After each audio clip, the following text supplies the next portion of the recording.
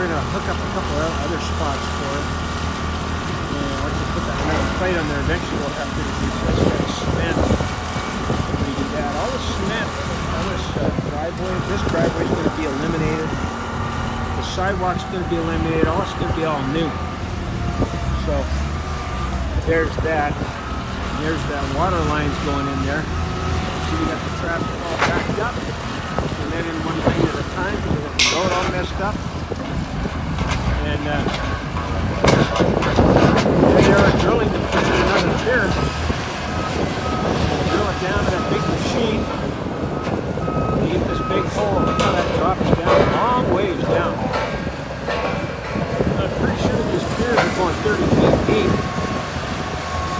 And they drill it all out.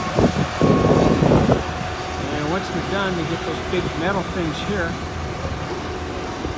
And they put that in the hole. And they add the concrete in like that. And these have to be real strong because they're going to hold up 90,000-pound cement walls. Those are big, heavy walls. Well, you can see here,